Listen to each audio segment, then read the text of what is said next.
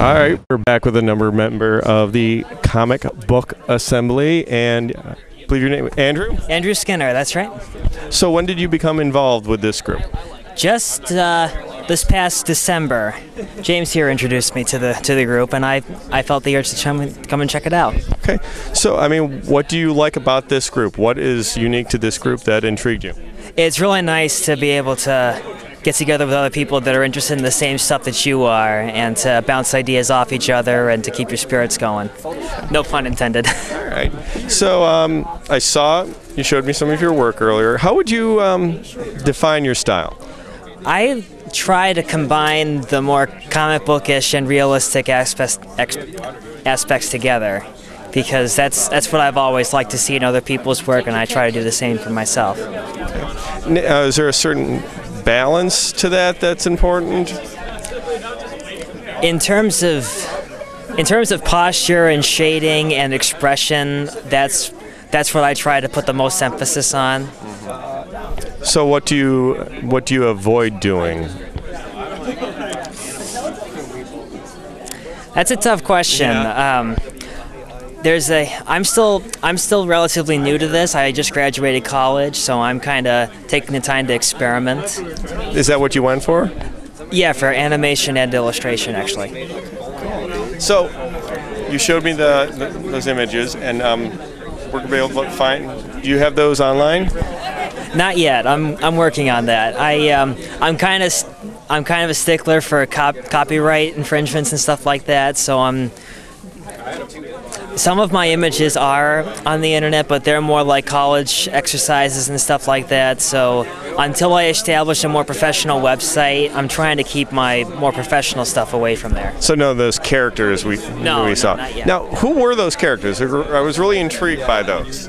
They're characters I've been working on since I was 15. At first they were more standard superhero types, and they still are, but my experiences at college taught me to kind of step beyond that a little bit. Now I'm trying to treat it more like romantic fiction, like fairy tale type stuff. What's the story you're working to develop? It's definitely a superhero tale, but I'm trying to make it I'm trying to combine in elements from classic literature and stuff like that, so it's not just a standard good guy versus bad guy type thing. It's something a little bit deeper, more effective than that. Something like Watchmen, V for Vendetta, that whole thing. I noticed, would you say your style is influenced by some of the European artists? I see that a little. Yes, I love European art, especially Dante's take on the afterlife and stuff like that. So, who were your influences? What really got you going? Well, there's Mike Mignola, Brian Bolland, a little bit of Dave Gibbons. Like I said, classic illustrators from the black and white periods and stuff like that. Cool. So, are you going to be contributing in a future anthology by the Comic Book Assembly? I hope so. Oh, cool. Do you already have like a story in mind? Not at this moment. I'm trying to develop something for the next Syzygy especially, but other than that, just working on this, and that's about it. Yeah. The work you showed me was just a lot of pencils. Do you also do the inking? Yes. Cool. Yes. And you also do the coloring? Yeah. All right. And why is it, what's your opinion on, because when I grew up, for the comic books there was a separate inker, letter.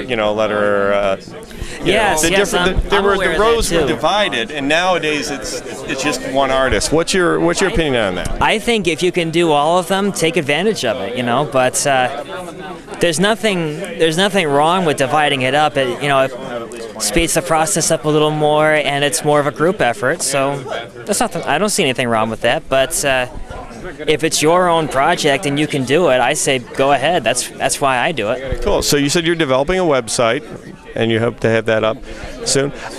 What's your goal? I actually want to go into animation. But doing stuff like this helps me to develop my style and helps me to develop my vision. So I'm probably going to stick with something like this for a while until I get further up the food chain. Okay. And so How have you grown as part of the comic book assembly? What have you learned? I've definitely learned to do more experimentation, to have more fun with the line drawing, and just recently I learned it's nice to use photographic references, but don't stick to it to a T. You know, use it as a guide rather than a strict set of rules to follow. Cool. Thank you very much. I look forward to seeing what you do in the future. Thank you, sir.